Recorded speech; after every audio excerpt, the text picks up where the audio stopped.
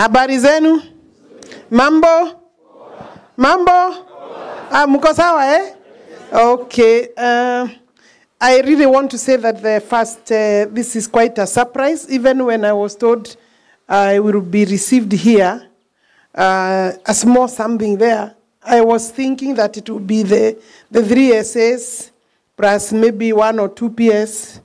I didn't think that everybody will be here, our staff. So I want to say that I really appreciate even the thought to welcome me back to the ministry.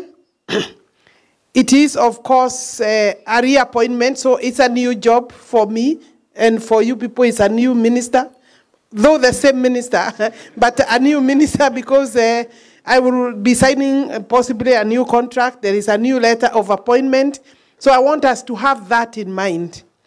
May I also take the first opportunity to thank the entire team of the ministry for me to be back here. I am back here because you delivered. And that is also not just confidence in me, but confidence in our staff and the work we have been doing. Therefore, it's important that we thank God for taking us through that motion. I'm sure you followed everything, so there's nothing for me to tell you it was easy. We all know it was tough for the entire country, for the ministry, for the president himself to be able to deal with the issue that was there. So I sincerely thank His Excellency the President for reappointing me and finding it fit to return me back to this same ministry. He had the opportunity, or he had the privilege to either take me elsewhere. The president had the option also of asking me to stay home. Na mkaona nikizungumza sana na wale wajube, nikawambia sina job, na I'm looking for a job. Truly, it is true that I didn't have a job. But detractors are many, and we don't want to give them any opportunity for this particular occasion. Because when I said I didn't have a job, it's important that I clarify that I only worked for the government for 3 years.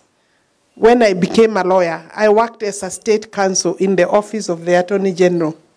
Those were good days when you had a choice. I had a choice to be a magistrate, I had a choice to be a state counsel, but there was also a choice to go to private practice. I chose to be a state counsel from 1985 to 87. So the only time I worked for the government is that time. And now, back as a minister. So I employed myself in a private practice, and I created job for others. So I know that it's important to clarify because people are saying, I've worked for several number of years. I don't want to mention those years. But it's a couple of years when I engaged in private practice, and I worked for myself and the people of Kenya being my clients, and I retained a certificate of practice from 1987 as a private practitioner to the time I was appointed a minister, because you can't have both your cake and eat it. Yes, it's a new beginning, not for me alone, for us as technical people, as staff, everybody in this ministry, in every government office is key to proper, efficient delivery of service. We must take this as an opportunity again for us to reflect on the work we were doing and how we were doing it. Are we some of the people that are creating the problem for the nation to the extent that the national security becomes threatened by possibly not delivering? I'm sure all of us know that there was a threat to national security. It means when we work, we must take care to ensure that national interest converges with the interest of the people of Kenya, the Republic. survives because of our work.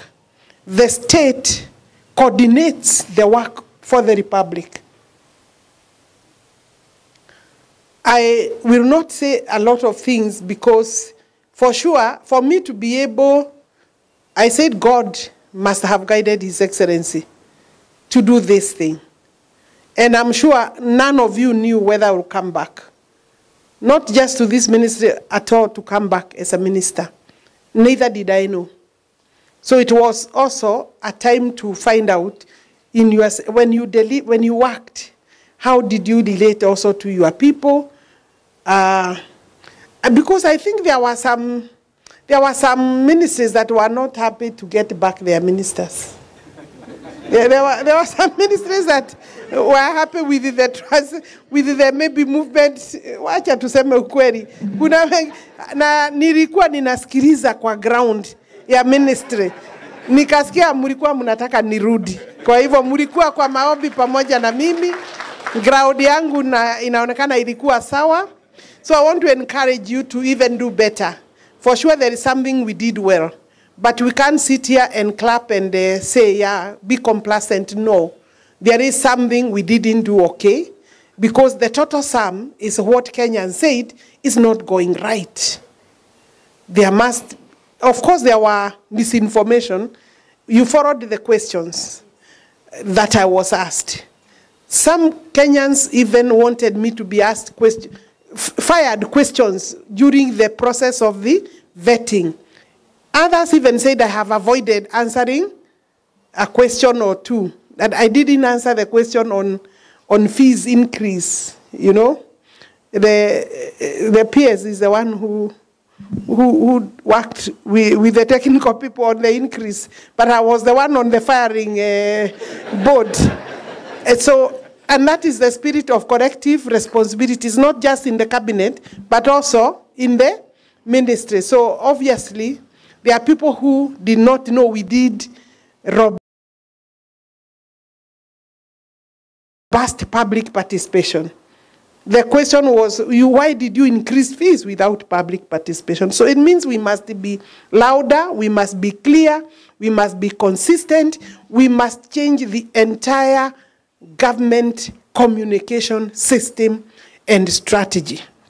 We have agreed on that as government, because yesterday, as cabinet also, because yesterday,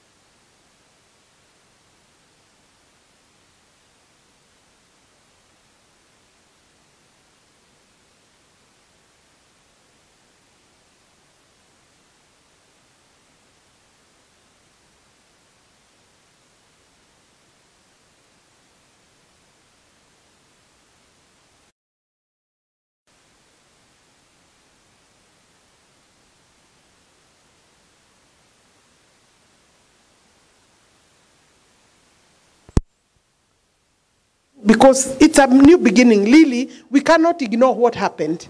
And it is still happening. There is a lot of interrogation by Kenyans. There is a lot of spotlight. There is demand that we become more transparent and areas of corruption be sealed completely. And you all know where we can even cut wastage so that we work in tandem with the thoughts and expectations of Kenyans. And you know, His Excellency the President is a very popular president. You know, you saw when he sacked us, all of